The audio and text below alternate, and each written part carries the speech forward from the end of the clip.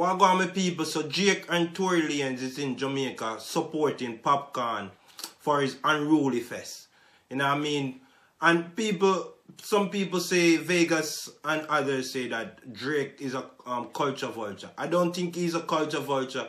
He has his love for the music, dancehall music. I heard him on a lot of his track speaking Jamaican. I heard him on a lot of Instagram posts speaking Jamaican. So I think he personally loves the culture.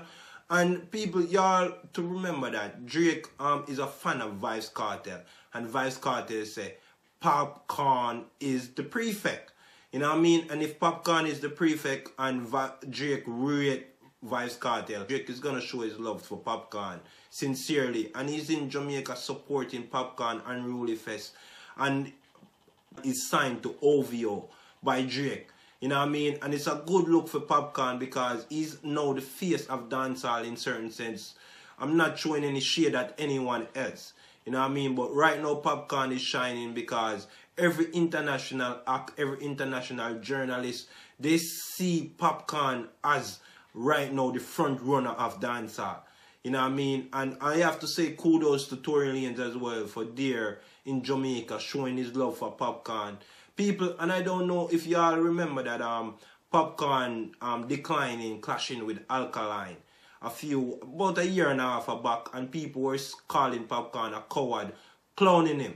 You know what I mean? But to show that Popcorn really knew that what he was doing, that he didn't need a clash. This is it.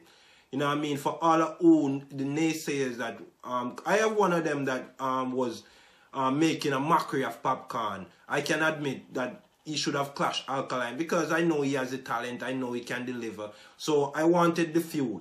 You know what I mean? But right now for Popcorn to sign to Drake OVO, which is Drake is right now the biggest hip-hop artist, arguable.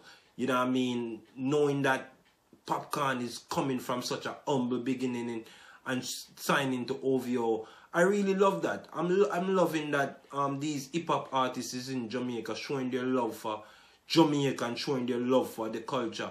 And remember that DJ Khaled is still in Jamaica at this time, December 23rd, showing his love for Buju Banton. So I don't know if they're gonna be all united one day to come, recording a video or doing some collab. But I love that these international acts are in Jamaica showing their love for the culture.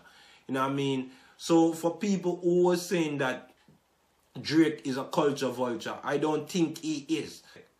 You see me? So big up yourself, Tory Lanez, big up yourself, Drake, and shout out to Popcorn with his OVO fest, which was a success. Drake was there to represent. And it's just straight love. And I love the love that Drake is showing to Popcorn. Because Drake is the biggest hip-hop artist right now, as I said, arguable. But he's in Jamaica showing his love for Popcorn and telling his followers that this is the dancehall artist to really watch out for. You know what I mean? So if Popcorn can gain such notoriety from Drake and Drake followers, it's a major thing for Popcorn going in the 2019, knowing that he's closing out the 2018 with a bang.